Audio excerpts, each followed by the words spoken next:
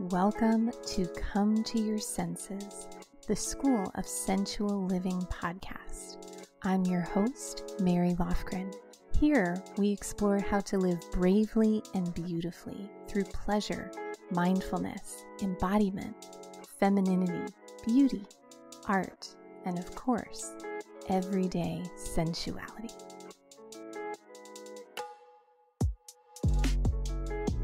Hello, everyone, and welcome back to the podcast. It's Mary. So grateful to be here with you to talk about one of my favorite things to talk about. As I just say the words, I feel like there's a rose cream macaron on my tongue.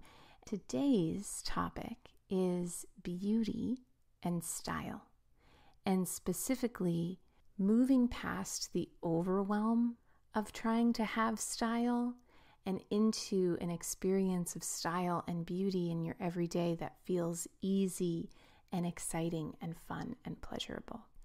And before we get into the juicy bits of today's podcast, I want to take a moment to offer some community gratitude. This is a relatively new podcast, and we have had over 20 reviews written about the podcast, all of them 5-star. And so I wanted to just take a moment to express my sincere gratitude for your support and appreciation. So our review of the day comes from True Edge Lifestyle. And True Edge Lifestyle says, as always, Mary has a unique and exceptional way of teaching lessons we think we already know. She is reimagining an ever more graceful way for us to come home to ourselves. Thank you so much, True Edge Lifestyle, for that review. And I chose that one for today because I think it really articulates exactly what we're about to talk about, which is this process of coming home to ourselves, which can often feel laborious, and finding ways to make it feel graceful and beautiful, like a big, juicy peach. So thank you to everyone who left a review. And if you enjoy the podcast and you'd like to leave a review, you can just head over to schoolofsensualliving.com/review. And there's actually a 40-second video that teaches you how to do it. And let's get into today's episode.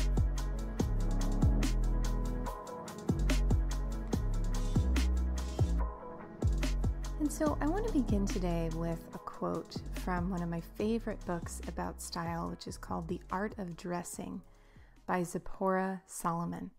I actually met Zipporah at a friend's engagement party many years ago. I was performing burlesque. It was a custom act I had made specifically for the bride and all of her guests, and it featured nods to her and her partner and their engagement. And Zipporah was there, and she's this incredible icon of New York fashion. She was one of the women featured in the movie Advanced Style by Ari Seth Cohen, which is an amazing movie. It's actually on the list of required viewing in our intensive coaching programs at the School of Sensual Living. But Zipporah was featured in that movie, and so I was so delighted to meet her in person. And like I said, I had just done a burlesque routine, and she said to me, Mary, I've worked in the fashion industry all my life, and I've never said these words, but you make me want to gain weight. And I was very honored, and I will never forget that compliment. And so here is a quote from her book. And in this quote, she's talking about the characteristic of originality as it relates to one of her icons, Diana Vreeland. It is precisely this characteristic, originality, that sets one apart and is the key to having style. The only way to get it is by knowing oneself. Style starts with having a sense of self, with knowing who you are, where you come from, what attracts you, what turns you on. Style doesn't just happen. It needs to be cultivated, chiseled, refined. In the next chapters, you'll meet 10 women who exemplify style. All are over the age of 50 because it takes about that long to master this thing called style. And I would just add a personal note here that I think it takes about that long to really know yourself, like Zipporah is describing. All have their distinct looks and unique style. What they share is a full life, an active life, a life that makes demands on them into which they give of themselves wholeheartedly. Few of these women are involved in fashion, although some are quite fashionable. All of them are stylish, and all of them are triumphantly themselves. Couldn't you just lap that up with a spoon? So what I find Zipporah is describing here is this energy that I like to call femme vitale energy. And I first read that term in Betsy Priolou's book, Seductress, Women Who Ravished the World and Their Lost Art of Love. And femme vitale energy, we all know femme fatale, which literally translated means deadly woman. Femme vitale energy is this energy of feminine life force. As Zipporah described, a woman who truly knows herself, and in this case, chooses to express that knowing through the beauty and the art that she creates with her style. And beauty is not just a fun, comforting aesthetic, remembering that beauty is a way in which we communicate. So beauty is how we celebrate our greatest joys. It's why we get dressed up when someone is celebrating a wedding or a birthday. Beauty is how we make sense of our sorrows. It's where all great art comes from. It's why we send flowers to a memorial.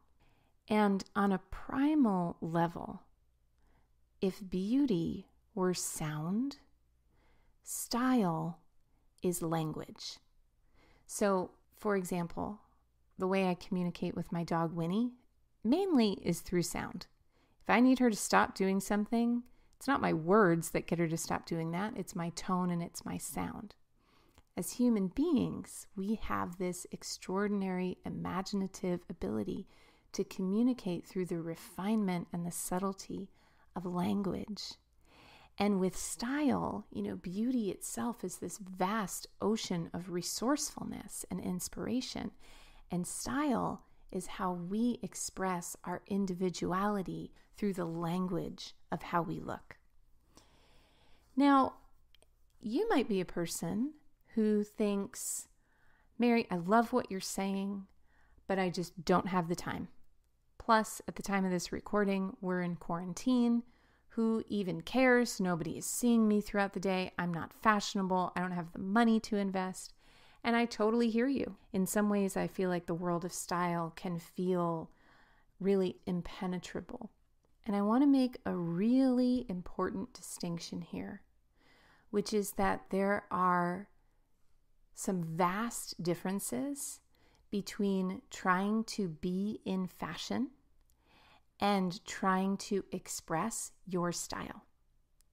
So I believe it was Yves Saint Laurent who said, fashion fades, style is eternal. I remember being in high school, and in high school, it's a very long story, but essentially I was really obsessed with appearance as a form of social currency. Appearance was how I made myself matter in a time where I just had very little self-confidence, self-esteem, what Zipporah describes as knowing oneself. And fashion and clothing was an area of real fun and joy for me, but it was also a way of communicating my desperation to be liked and to fit in. I use that as an example of the difference between a relationship to fashion and beauty and style that can be exhausting and outward facing, a way of just seeking approval, versus the deeply rich, sustainable, satisfying experience of style, when it is an expression of your insides being visible through your outsides. And so what I'd like to share with you now are 5 essential truths that I have come to know about style in my own exploration and in studying and observing other artists of style. The first is simplicity. So one of my favorite stories about Diana Vreeland is she was being interviewed by an editor at Vanity Fair. And if you've ever seen the cover of her movie, The Eye Must Travel, or The Eye Has to Travel, she's in this very layered, very eclectic red room with all different types of wallpaper and furniture, and everything's a play on red. And she's wearing a red dress, and she's got these stacked bracelets, and she's holding a cigarette holder. And the editor asks her, "Diana, what is your secret?" And she takes a drag from her cigarette. She goes, "Simplicity, darling. Simplicity." And what I love about that story is that you look at this image of a woman in flaming red with all different types of patterns and all different types of tchotchkes and trinkets, and she's boasting about simplicity.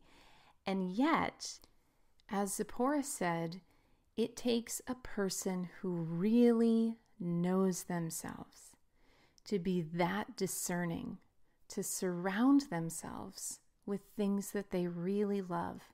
So much so that there could be 1,000 things in one room and they all sing at the same pitch. They all harmonize together. And so a practical way that you can apply this principle into your life is to start with a really small, simple part of your wardrobe collection. So for me, that would be like my sock drawer or my underwear drawer or my jewelry drawer or my makeup collection, something small and manageable. And to go through and to simplify and streamline, what is it in here that I really love? And what is it in here that I really use? And just even the thought of that might feel overwhelming. And so something that I do that makes it feel a lot more manageable is I'll choose this one small area, and I'll have the obvious things that I keep, the obvious things that I'm going to send on to a new life through giving them away or throwing them away. And there's this in-between category that just makes my whole body shut down and abandon the project altogether. And I'm sure you can relate to that experience. So what I do is I keep like a time capsule box where I just take the things that I know I'm not using and that I don't feel this surging sense of love for, but I also know is causing clutter in my drawer. And I'll put them in this time capsule box and I'll say 3 months. In 3 months, I'm going to revisit, or 30 days, or whatever the time period is for you. What usually happens is that I completely forget that the box is there, and then I find it like 2 years later. And they're either new and fun to me again, or it's very clear what I can live without. And so if streamlining and simplifying what it is that you really love causes you to fuzz out a little bit, try that time capsule approach and try streamlining this one small area as an example of ways that you could apply that to a bigger project like your closet or like your desk, etc. Number 2 is a generous and unapologetic love of beauty. So in the movie The Gospel According to Andre, which is a documentary about iconic fashion editor Andre Leonteli, there's a scene where Andre is talking about his grandmother who raised him and the beauty and glamour that she would exhibit when she went to church on Sundays. And there was a quote from Ebony Marshall Williams that I loved so much I had to write it down on the spot, which says, "Sunday was when you brought your absolute best to God." Oh, just have to say it again. Sunday was when you brought your absolute best to God. And I just love that so much because I would be remiss not to acknowledge the rampant consumerism that happens in the fashion and especially the fast fashion or throwaway fashion world. And the way that that can create a generalization around beauty and style and fashion is frivolous and bad and wrong. And what I would like to invite you to is a relationship to beauty and style that is a sign of dignity and an esteemable act. And here's where we get to nerd out on your nervous system. So if you're a regular listener to the podcast, you know that when it comes to sensual embodied living, we can always trace the breadcrumb path to something happening in your nervous system. And so your primal brain, your subconscious, the part of you that is most concerned with your survival, when we are in a state of sustained and chronic fight, flight, freeze, that adrenal response, that fear response, there's not a lot of room for passions and hobbies in that space. Your body is really oriented towards stay alive, stay safe, stay alive, stay safe. And when we are able to stimulate that parasympathetic response, sometimes called the rest and digest response, if you've ever had the experience of going on a vacation and about 2 or 3 days in, all of a sudden you just have all these brilliant creative ideas. And it's because when your parasympathetic nervous system is stimulated, that survival impulse can just chill. And there's room for things like passions and creativity and hobbies.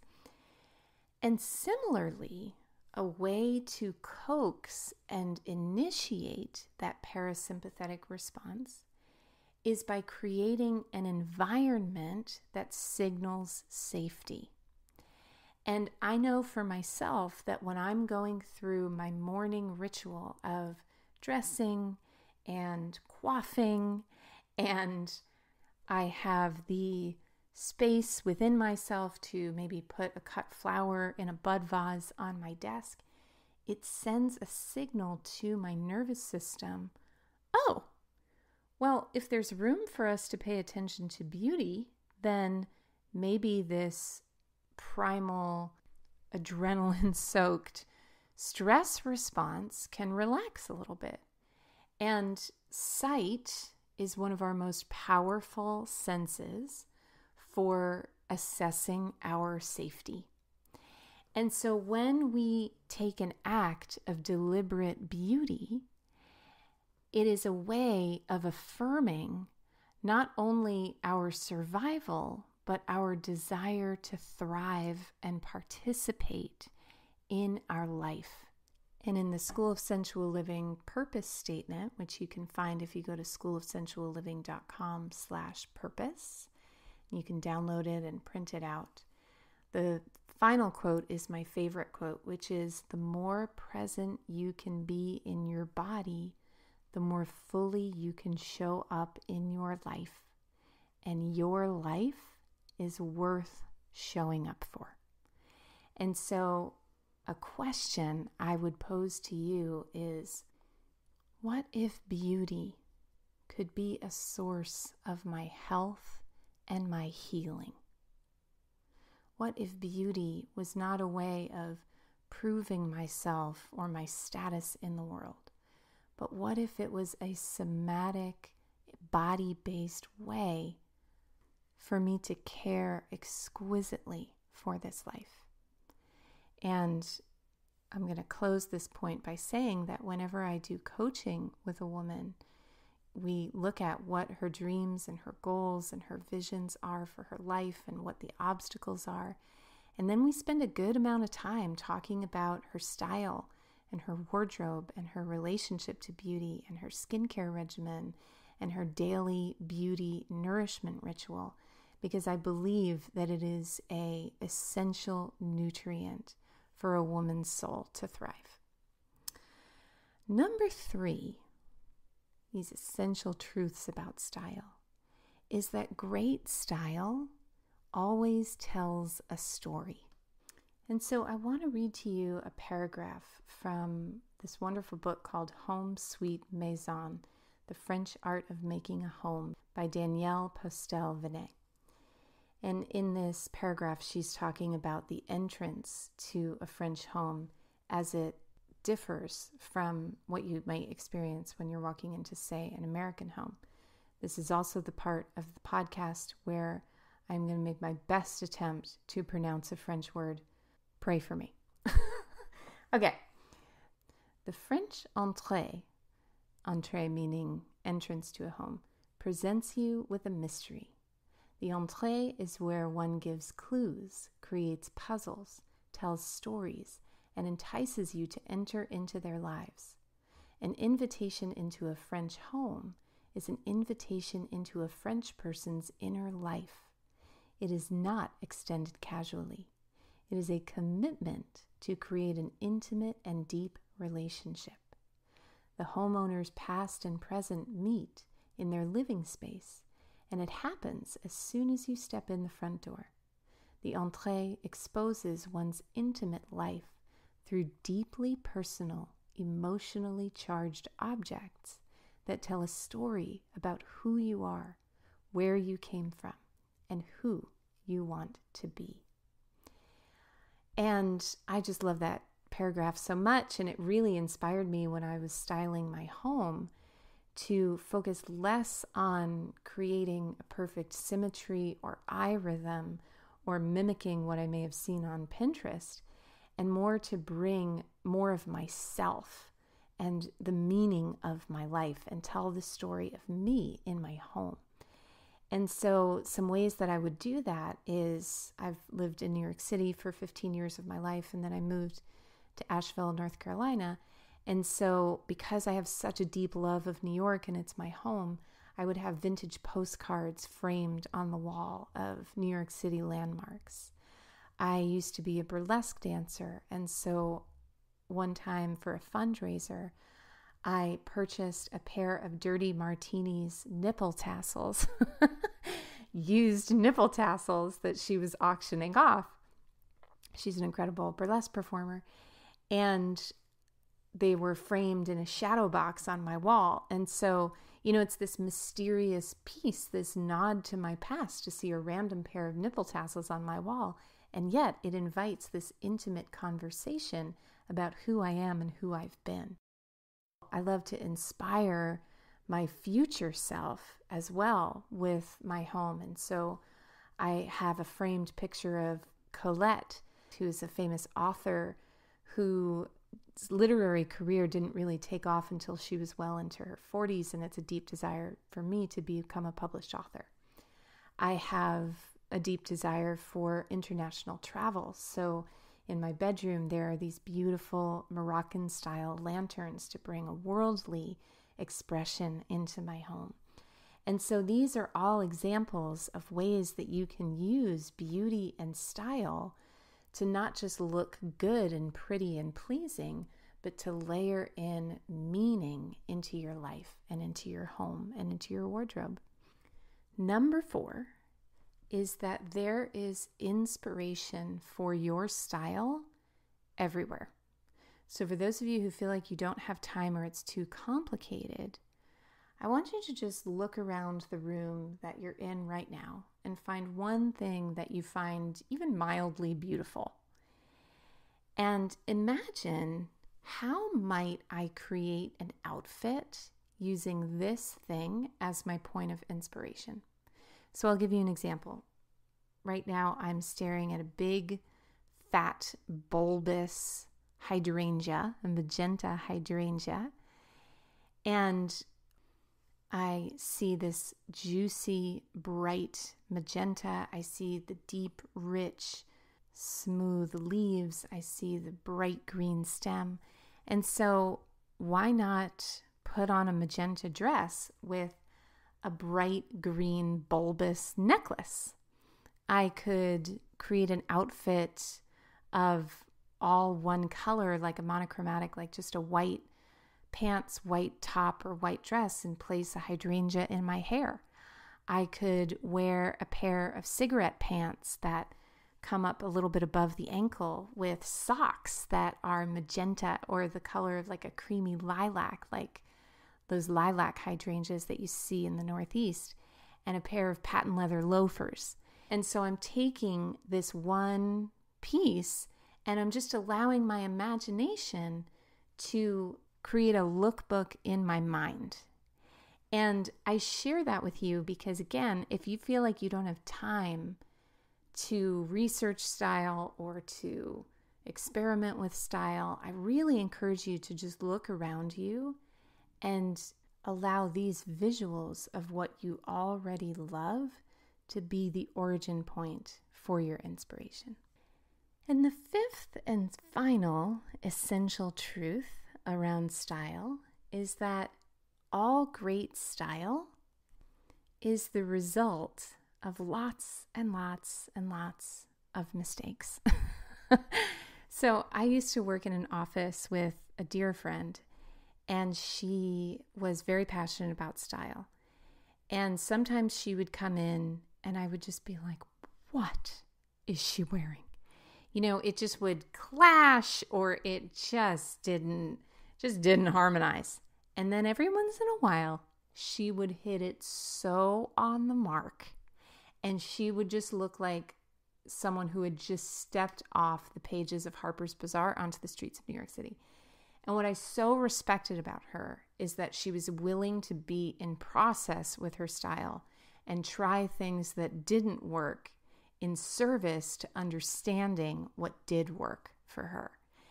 And so a practical way that you can apply that into your life, and something that I do that's really fun, is when I'm shopping or browsing a store, I will try on at least one thing that I think, oh God, I would never wear that. Or, oh God, that would look terrible on me. And I give myself the opportunity to just try it. It's like caviar. You know, oh, I would hate caviar. Oh, I can't imagine. Well, try it. Have you ever tried it? I mean, I've actually never tried caviar, but you know what I'm saying. And those experiences are so affirming because they either tell me, yep, this looks terrible on me, or they tell me, wow, I never imagined that this would look like this on me. And it opens up all these new dimensions in my mind of new styles that I can try and wear. So my loves, to close out today, I want to share one of my favorite quotes with you, which is an Emerson quote. And it is, beauty is God's handwriting. And so I hope that this time together has been helpful in allowing the divine to sign its name all over your life through beauty. If you enjoyed this podcast, please let me know in a review. Again, you can go to schoolofsensualliving.com/review for a quick tutorial on how to leave a review. And if you'd like to be more intimate with this community, head over to schoolofsensualliving.com/purpose to download our purpose statement. Thank you so much for listening. I'll see you next time.